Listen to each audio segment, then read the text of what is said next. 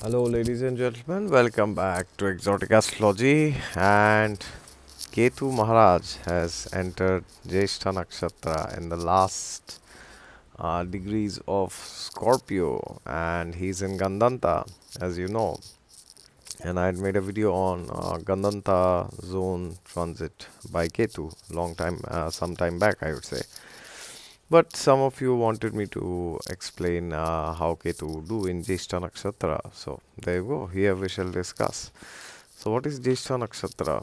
Jyestha Nakshatra is known as the nakshatra which is of the eldest. Jyestha means eldest by age or by seniority or by power, strength, position, status, name, fame, authority. So all this is signified by Jyestha Nakshatra actually. So now what's Ketu? Ketu is the planet of spirituality. Ketu is the planet of our what do you say, subconscious mind. That's also under Ketu actually, because Ketu is a headless planet. It doesn't have the head, but does it mean that it makes you headless? No, it doesn't make you headless. It could, but it depends on you and your horoscope, of course. Sometimes Ketu can make you understand things which nobody can actually, no other planet can do actually. Okay, so therefore, Ketu is a very interesting planet if you know how to use him properly. If you are only criticizing Ketu, insulting him, slapping him, spitting on his face, and telling that you're the worst planet, get out of my life, you have made my life a hell, then trust me, he is going to put you in trouble even further. Okay, from hell he will make your life hellish. All right, so therefore do not insult Ketu the way you insult others or other planets especially. So it's very dangerous because then we lose out on the opportunities which Ketu can provide. Okay, so as usual, if you are new to the channel, then please subscribe to it down below, and if you want a consultation from me, then please go to my website down below in the description section, exoticastrology.in. And yes, God is there with you all the time. Just look to him and you will find him. All right, so I'm back here again in the backyard recording. It's raining, but I will see how long I can record. So now Ketu has entered from 23rd of the September to Jyestha Nakshatra, and he will be there for quite some time. And Jyestha Nakshatra, we know the story from Srimad Bhagavatam when Indra had indirectly disrespected his Guru Maharaj Brihaspati by not paying respects to him. So therefore, the most important lesson during this nakshatra is that do not disrespect anybody who is spreading the word of God or who is guiding you, especially your gurus. Out of your stupidity and arrogance, do not do it, because then what happens is, if that person doesn't like, it's like what happened then. Brihaspati left, and then Indra lost all his power and position. So you might show your arrogance to somebody, but at least do not show it to spiritual personalities who are spreading the word of God, because then what happens? See, the problem with doing this is the person whom you are offending may not take offense, okay? But the problem is Lord Vishnu takes offense. All right, so that's the big problem. So even if that person doesn't feel bad, Lord Vishnu will punish you. He will hit you hard, like he did with Indra, and Indra lost all his opulences, his wealth, his name, fame, power, position, and he was kicked out of the heavens. And then later on, Vritarasur came, and it was a big story. Okay, so please read the story of Chitraketu Maharaj and Vritarasur from the Srimad Bhagavatam. That will really help you actually to understand this. So that's the first lesson that you have. And when Ketu is transiting there, it can happen that Rahu can give you temptations to do something which is not very good when it comes to the word of the scriptures. Okay, so in that case, you have to decide: do you want to listen to the elements of which Rahu gives, or you want to do what the scriptures advise. Okay, so therefore, it's crucial that you read the scriptures properly and then you understand, not theoretically, not some religiously that you are reading and you are just cramming things or learning slokas, not like that, but you should understand what the mood of the scriptures is. And Jyestha Nakshatra is also known for doing things very vigorously. So therefore, if you have already started, like many of you, I know you have watched my videos from last 1 year, 2 year, 3 years, and you have been reading the Bhagavad Gita and Srimad Bhagavatam and Vishnu Sahasranam also from last 3 to 6 months. So good to see. And many of you have asked me that can we do something specific during this transit? Well, I would say nothing specific, but um, during transit of any planet in Jyestha, you have to see. Jyestha has a tagline, do or die. So therefore, this is a time when you need to either do or die or just perish. So therefore, when any planet transits Jyestha, regarding the houses which that planet rules in the horoscope, you will always get a feeling that there's something which you need to go to the next level, because Jyestha Nakshatra takes you to the next level actually. And every next level of your life will demand a different version of you. Should I repeat? Every next version of you will demand a different version. Every next version of your life, next phase, next stage, where you are now, it will demand a different, totally different version of you, totally new. You know. You have to do things which you have never done. You have to do things which you were running away from. So Indra was also running after.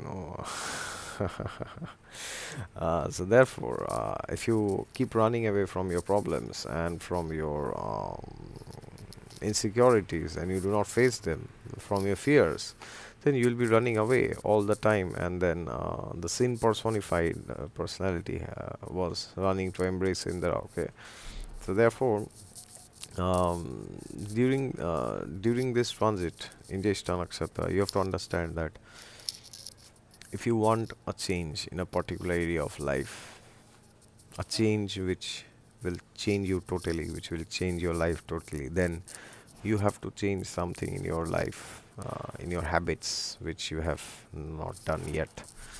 So, what it is and where it is, that will depend on your horoscope. But uh, you can ask this to yourself. At least it's for me. I don't know how is it for you, but for everybody indeed, because everybody is feeling this transit, not only me or you. Uh, that there's some voice inside you which tells you that, which is telling you from some time back, especially from when Ketu has been transiting in Mula Nakshatra, that certain things which you should do in a particular way to achieve success externally or internally, and you know that you've got to pay a price, but that's the problem. You do not have the inner strength and the inner stamina to take that step, and because of that, what's happening is you are not able to go to the next level, and you are just beating around the bush, hiding somewhere. Do you see these these green color small leaves and some flowers also here in the backyard? So maybe you're hiding somewhere here, like I'm hiding here now. So if you keep hiding like this, then one day they'll come and catch you. Okay. So don't hide and don't run away from your insecurities. If you have some fears and insecurities, then you have to face them. You have to face your vulnerabilities. You cannot keep running for the rest of your life like this, because you have two options: either you face and you fear your insecurities, or you just keep running. And if you keep running, then you will be running whole life, and then at the end of your life you'll just regret and lament, what if I had faced my fears that time? Okay, so you have to show some courage and face your fears. Now you may say that, oh, but I don't have the courage, I have weakness of heart, I cannot do it. So what should you do during this time? Well, then you should read from these scriptures about the great personalities like Yudhishthir Maharaj, Prithu Maharaj, Dhruva Maharaj. So when you read about them from Srimad Bhagavatam, from the Mahabharata, or you can read about Lord Ram himself, Maryada Purushottam from the Ramayana, or from the ninth canto of Srimad Bhagavatam. So when you read, then you will feel that yes, I can also get strength by getting enlightenment from their actions. So that's at a philosophical level, but practically, if you want some change, then you must be in contact with your guru, actually, your Shiksha Guru, your Diksha Guru. Only they can help you during this time. Others cannot help you much because only a guru is above the material conditioning. Okay, so only the guru can help you. Only the guru can take you out of this, and no astrologer can take you out of this. No numerologist, no motivational speaker, no life coach. Nobody can help you regarding this time. They are all helpless and useless in such times because they are themselves a part of the problem. Depending on their activities, of course, they may not be necessarily. But if somebody is not having spiritual inquiry or inquisitiveness, then what happens is then they are basically a part of the problem. They are not helping you solve the problem. You see, so it is advisable during this time that you do not go just to an astrologer for some mundane reading. Okay, so for example, if you feel that you are not making progress in your job or you are not getting promotions, then you really have to ask yourself, why is it happening? Will going to an astrologer and getting a career reading help you? Really? I don't think so. Maybe, yes, maybe, or it could be that you are at a wrong place. Maybe because, see, we know this example that an elephant is very strong in the land, but when it comes to water, a crocodile is very strong. Okay, so we have this story from Gajendra Moksha pastime that when Gajendra the elephant had gone inside water, he was defeated by this crocodile, actually. Okay, um, who was actually a Gandharva in his last life named Huhu. So why did that happen? So many times we think that we are not able to get things done or we are not doing good in life, but you have to make sure that if you're an elephant, you need to be in the ground. If you're a crocodile, you have to be in water. So are you in the right space? Are you in the right place so that you can exert yourself properly? You can exert yourself fully. So this is a question which we do not ask ourselves. Okay, how much ever powerful you are, if you are an elephant and if you go to water, you will lose. You will lose the battle. Okay, so instead of putting all your efforts like a headless Ketu, use your brain, use your intelligence to figure out, is this something which you really should be doing in life? Okay, in career or in relationships, anywhere.